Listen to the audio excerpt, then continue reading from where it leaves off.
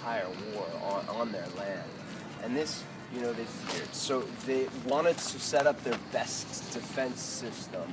And they figured that the most obvious place for the Nazis, now this is Germany, but I'm going to distinguish between Nazi Germany and today's Germany by calling them Nazis. The Nazis entering through the natural border. So they entrench along what's called the Maginot Line.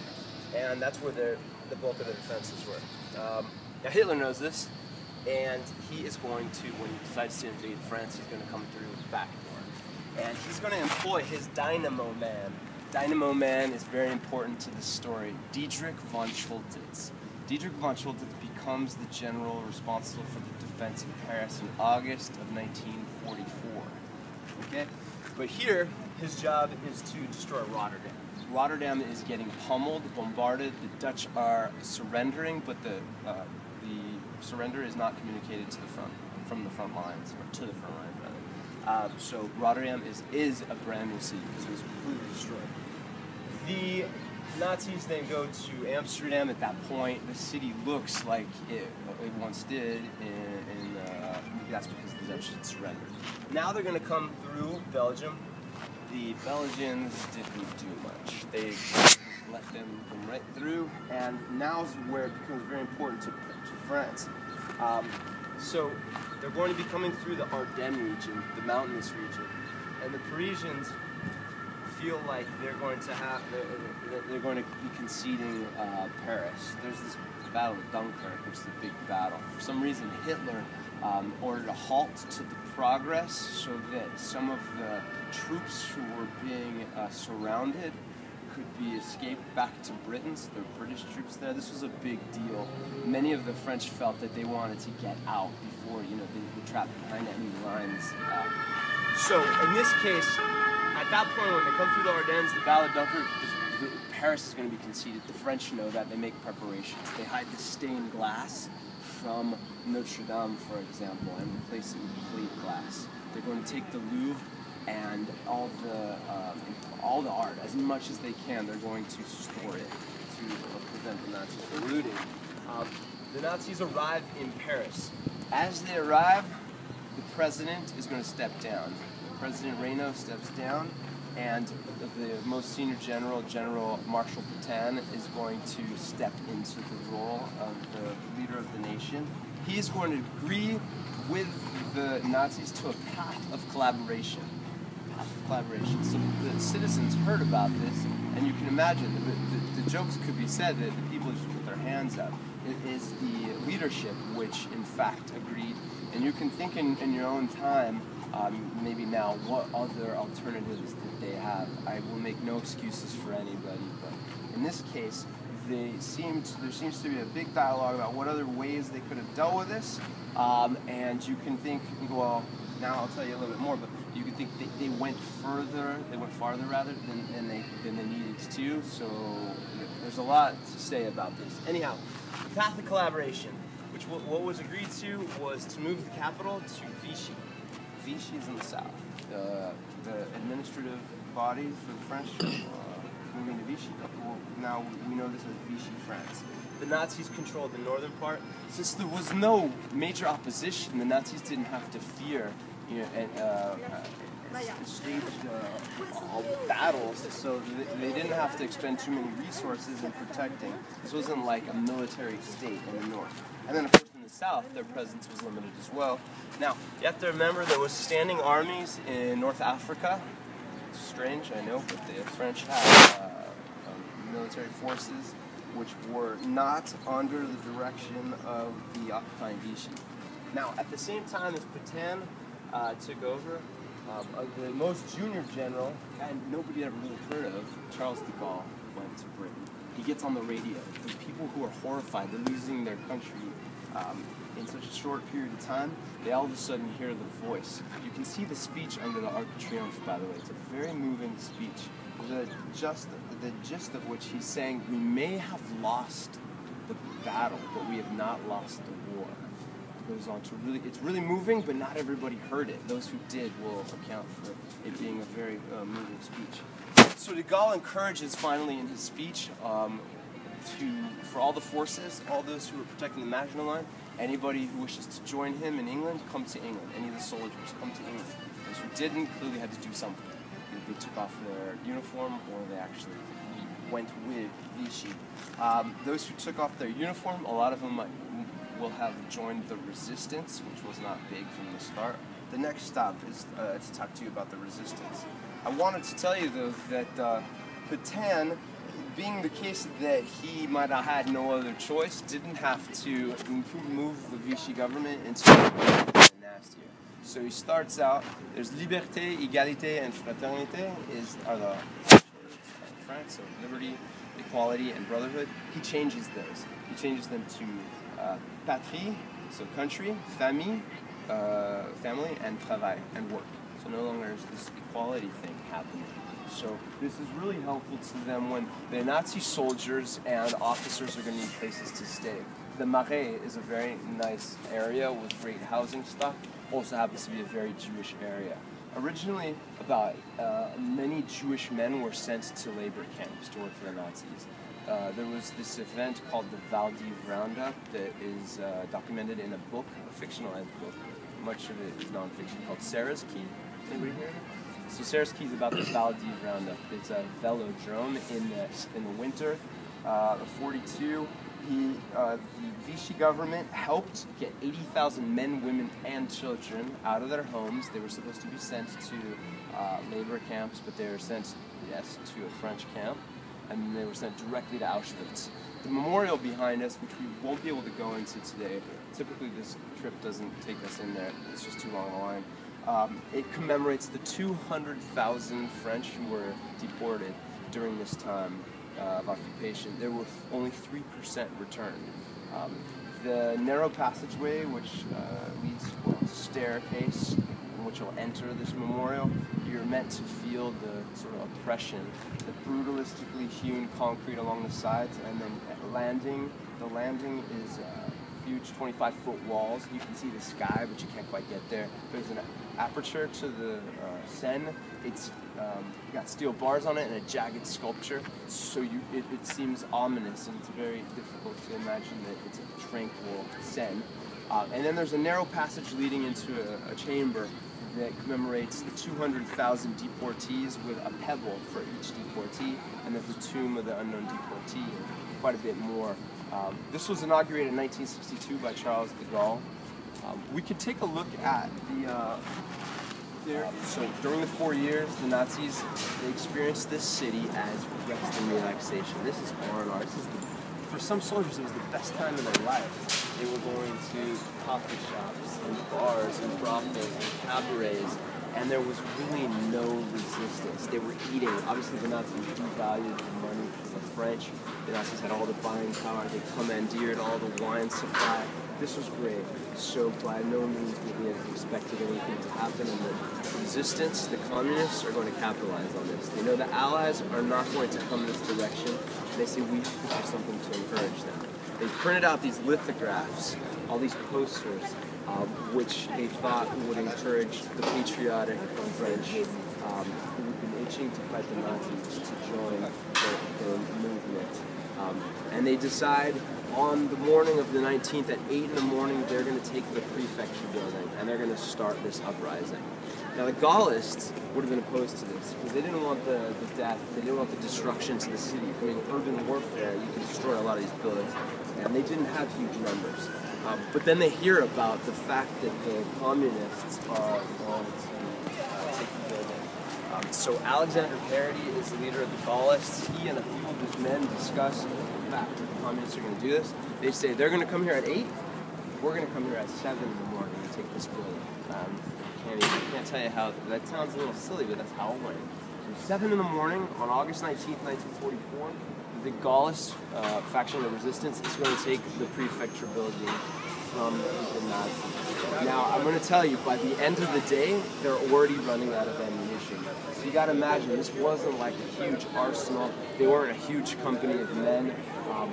They will depend on the fact that there are going to be reinforcements, and that reinforcements will be the communists. So come here at 8, find that the building's taken, and they're going to go to Hotel de Ville. The communists are going to stage their insurrection from there.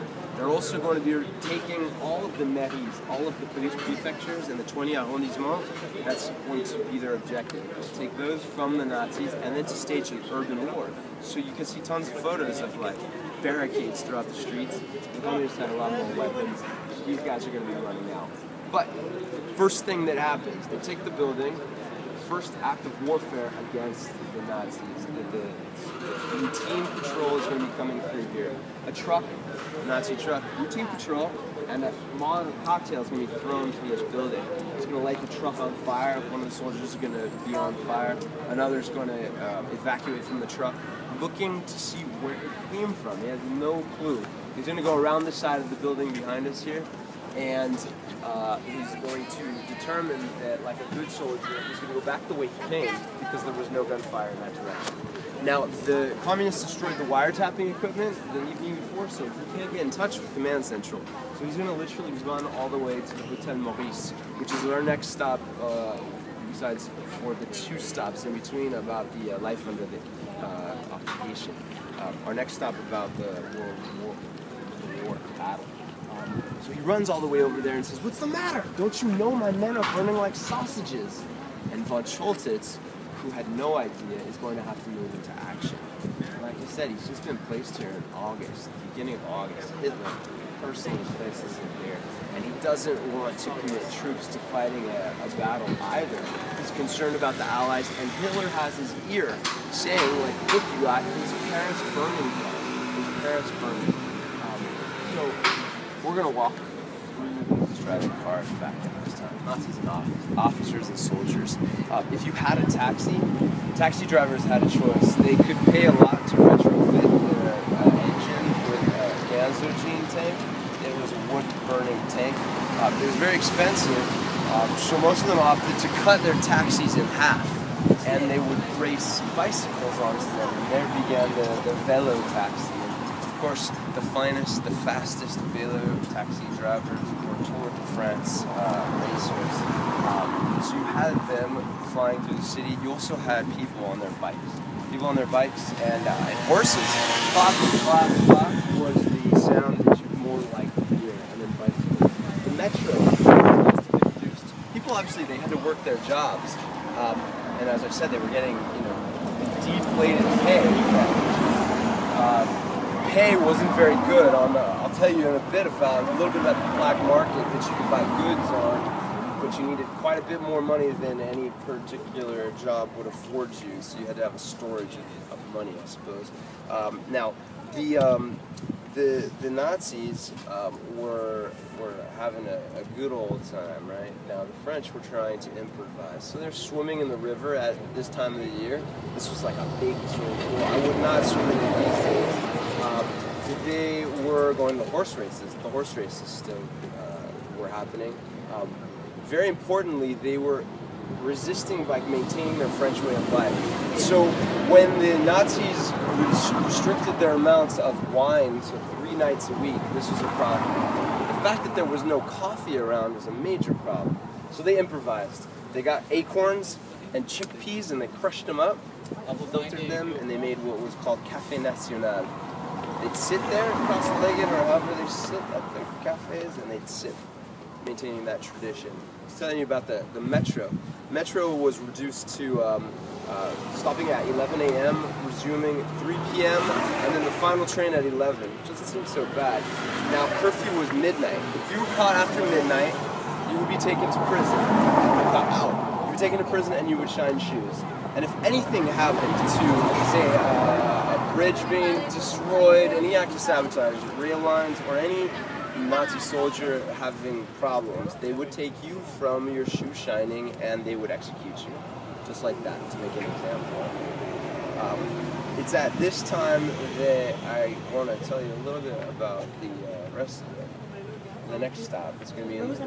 I'll tell you a bit about the food stuff. So, there were some pretty bad rations that they had to make here. They were taking lard and spilling sugar on it, and that's the kind of thing they were eating. But the principal crop, maybe you've had it, the principal crop for animals was now being consumed by humans. It was rutabaga. rutabaga. So that was their staple. They were eating rutabaga as much as any human could conceivably eat rutabaga. Does anybody not know what it tastes like? It's kind of bland and earthy. That was their major food stuff. So the next stop, I'll continue talking about. Keep in mind while we're headed to the Louvre, how different the city was during that time, and how overjoyed. I mean, you have such a nice place to, you got a nice apartment. There seems to be no problem if you're in the Nazi forces. Just no pathetic. The Vichy government, though, the Vichy started getting worse on the resistance. The Vichy created a police. I told you they got nasty, they got nastier. They created a police called the Milice. The Milice were responsible, they were French, responsible for capturing French members of the resistance. Is down here. The fortress was established in 1330 with a residence here. So you can see that if you came inside. That's by Charles V. The next major move is Francois I is going to employ the Italian Renaissance to build the long galleries that we'll see when we walk out here. But basically it's been built up through Napoleon III, whose apartments you saw, who was still in power in the 1870s. So it's pretty extensive history. Apparently, it should take about 5 months to visit the Louvre, so if you only have one day, give it a shot. Otherwise, there's another museum I'll point out to you, the Musée d'Orsay, that's a little more concise. We stopped here because Hitler had a work of art here in storage that he took from Bayeux, which was very important to him. The Bayeux tapestry. It's not, in fact, tapestry. If you do some more research on that, the tapestries are embroidered. This is woven. But that's what they call it, and it's kind of complicated, but Harold, it's a story of Harold and William the Conqueror at the Battle of Hastings, the fact that the French were in England for quite a while, 300 years.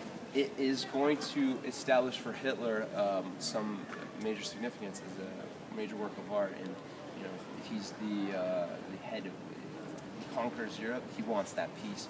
They're going to retreat before he gets that peace. It's going to go back to Bayeux, but it was here in the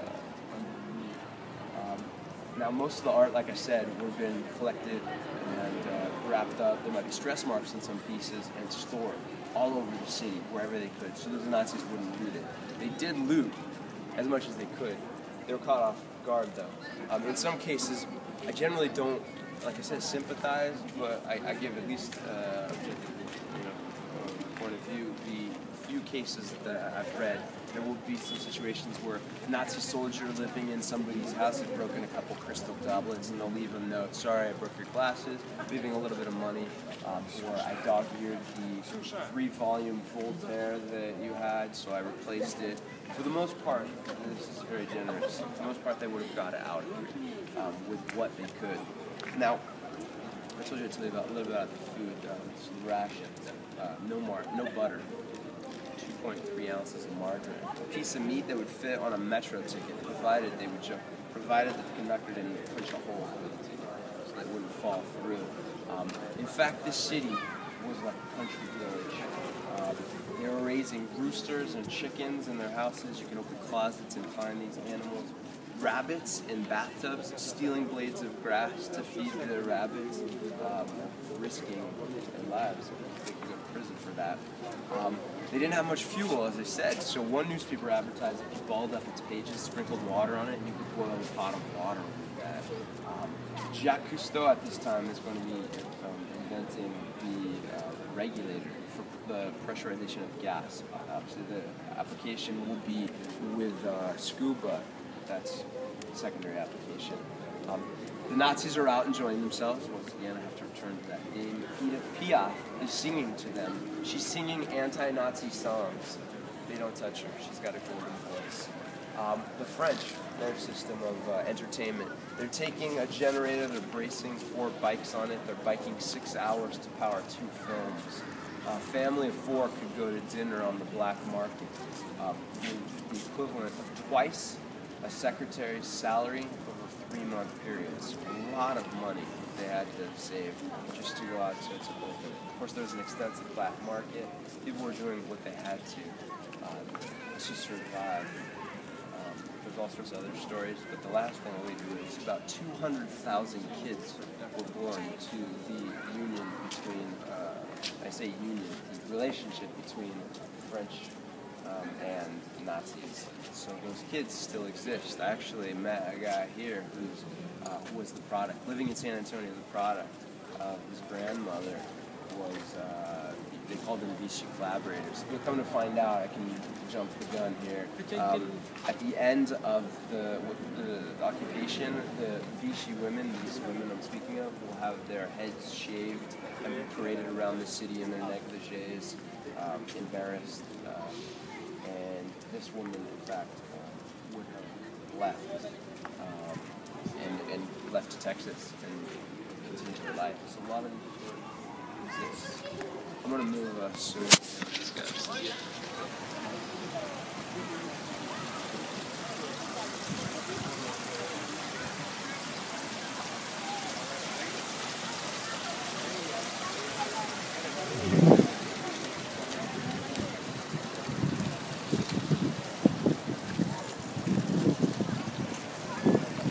Because in front of this statue is actually beautiful. Of course, he wouldn't have been here. He's driven out the love of private revolutionary. I have been over there to the triumphal, that triumphal way at the final point. Look, you see it.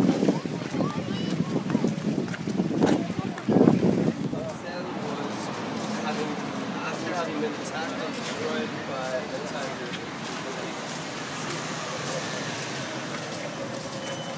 So, arrived under the Arc de Triomphe. I'm going to make the battle, on a smaller scale. The French tank under the Arc de Triomphe.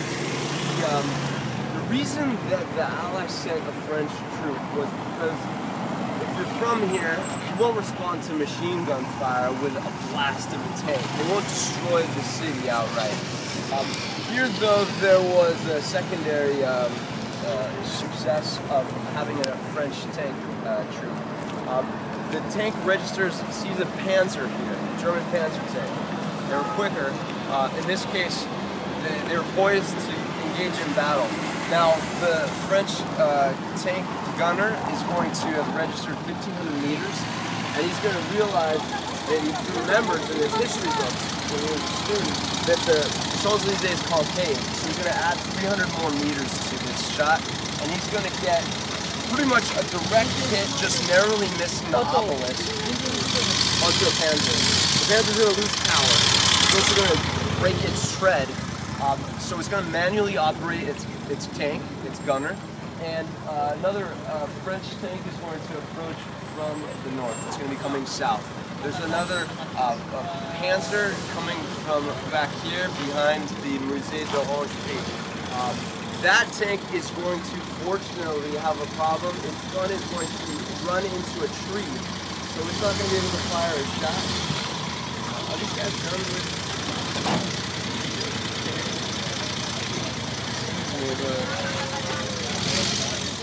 It's going to be a smoke bomb. They put the wrong bomb on the wrong charge.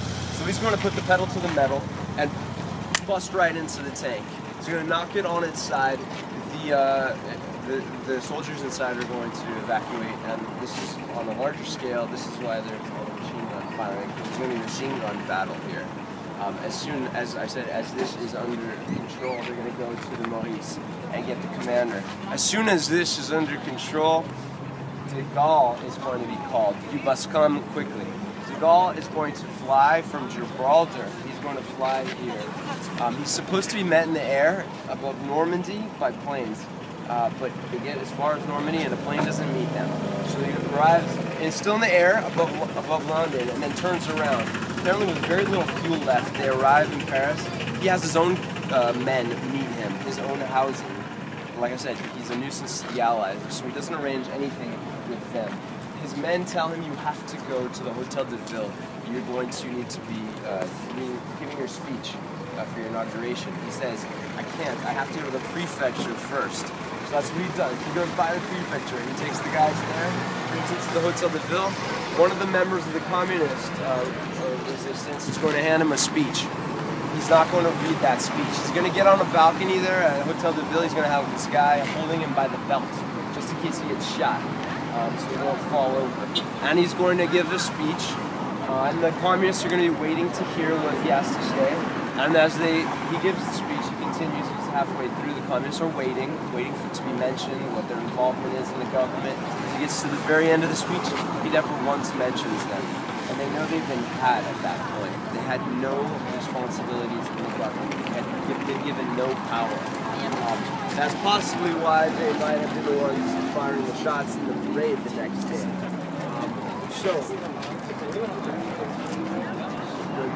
Those who collaborated are going to have their heads shaved. The men got their deal, but the men like Marshal Pétain are going to be in a trial. He's going to get the death penalty, but he is going to be too old. He's 85 years old, so they'll let him die in prison. If you can imagine that parade, the soldiers, you've seen pictures probably of the soldiers from the Allied forces met their wives on that day. I mean, this was a big, grand celebration. Of course, the war in Europe is still going on until May of *45, so quite a bit longer. But if you can imagine that parade coming through here, you can see footage of it. That's where de Gaulle would have lit the flame that was extinguished, walk all the way through here and to where we just came from. And maybe you can imagine in your heads, the Marseillaise has a couple of lines that are a little bit savage about killing. They go dun dun dun dun dun dun, and they were very happy, beyond belief, because this city could have been completely destroyed. And as it is, it remains the Paris that we know and we find to be the jewel in Europe, the most visited city in the world. That's the story.